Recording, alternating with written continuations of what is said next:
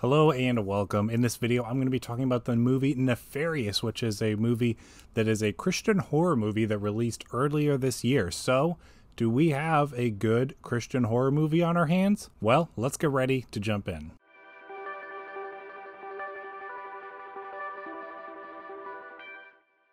So Nefarious is a Christian horror movie that released earlier this year. I had heard not a ton about it, but what I did hear about it is it was kind of doing pretty well reception-wise. It had a pretty high Rotten Tomatoes score from what I remember. Especially because the audience score was much higher and very different from the critical score. So there was kind of some controversy with that.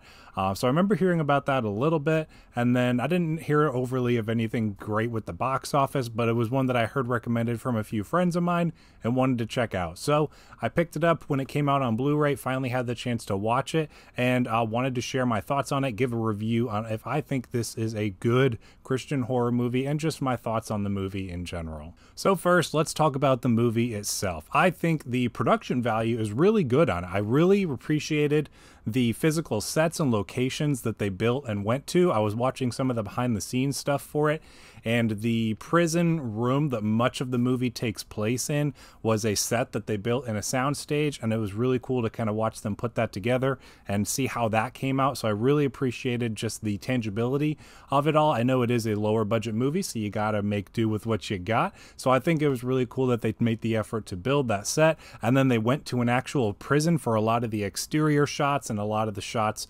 around the rest of the prison. So that was really cool to see as well, kind of in the behind the scenes, them digging into what it was like to go to those different places. So I really appreciated that aspect of the movie for sure. And then besides that, I thought the acting was decent. Nothing necessarily stood out to me as either great or even bad. It was all just good. I will say that Sean Patrick Flanery, who plays the demon or Nefarious in this movie, probably gives the best performance of everyone in it. Now, it's kind of required of him because it's a very interesting, dynamic performance with almost a sense of a split personality and identity. So I thought that was a really good performance coming from him. Everyone else is decent. Jordan Belfi plays Dr. James in this one, and he's okay. I feel like I've seen him in some other stuff, but I haven't taken the time to look up what else he's in. He's perfectly fine. He kind of plays it pretty straight, so nothing, overly iconic about the performance, just a decent performance. But Sean as the nefarious demon was definitely the standout for me, and one that whenever he was acting or on screen, which is the majority of the film, I was definitely locked into whatever he was doing and saying. His mannerisms, especially with the character, he had this kind of eye twitch that would happen whenever kind of the demon was in control of him, and I was really cool picking up on those small little details as we're going back and forth between the demon-possessed and the non-possessed version or identity of that character. So it was really interesting. I also really liked the music in this movie. It had this kind of interesting tone and mood that added to the uneasiness, the kind of not necessarily scariness of it all, but definitely the more on edge nature of it. And I thought the music did a really good job kind of setting that mood and building up those moments that it was utilized in.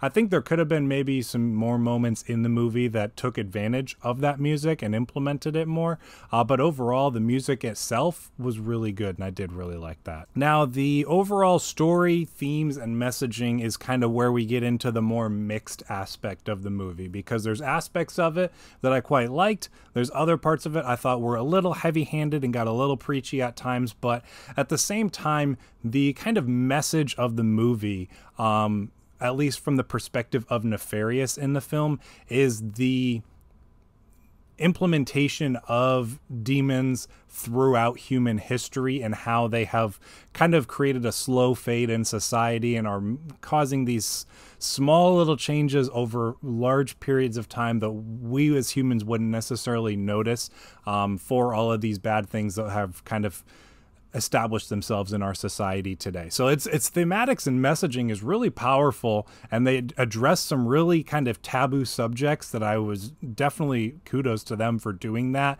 and being brave enough to kind of convey that and present that in the movie.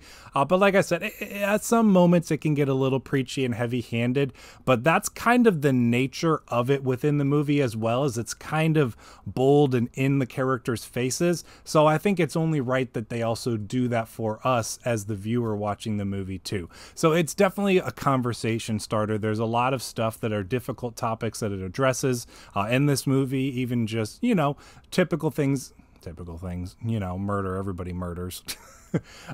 Different themes like that of murder, guilt, abortion stuff, all that kind of stuff is threaded throughout this movie in different ways.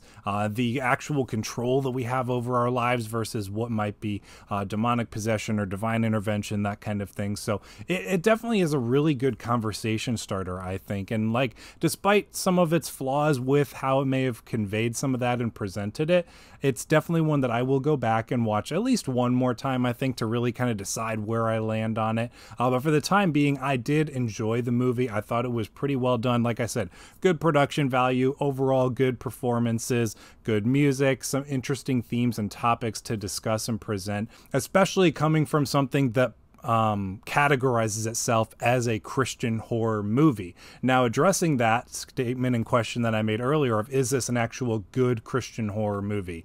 Now, what I will say to that is yes and no. So I will say this is an overall good Christian movie. The horror aspect of it, it's not really there for me. Now, that might be because I'm used to watching traditional horror and some of the, you know, branches of that genre, but I felt this was more like a drama with some thriller, supernatural elements to it. It's never explicitly like a horror movie. I can understand why they put that in the genre because, you know, demonic possession is an absolutely terrifying thing that can take place in this world. But as far as the movie itself goes, I wouldn't say it's all that scary. Now, that might depend on your outlook on all of that kind of stuff and how you perceive it and understand it. But for me, I didn't think the movie was all that scary. It was more of like a supernatural drama thriller with some really interesting conversation. Now, it is a dialogue-heavy movie too, which might put off some people. A decent bit of the movie, maybe 60%, 70%, is them just sitting and having a conversation across a table. So if that's not your cup of tea, you might not like that as much. But I think it's all fairly well done and well constructed for sure. So in the end, I ended up giving this movie a 3.5 out of 5 stars. I thought it was good. Like I said, I want to give it another watch, kind of really decide more where I land on that. But for the time being, I think it is a good movie, and I do recommend checking it out and giving it a shot to see where you fall on it, because it's a pretty divisive film. People on pretty wide spectrum of where they fall on what they thought of this movie. So thank you for checking out this review. Thank you for sticking around to the end of this video. I will see you in the next one.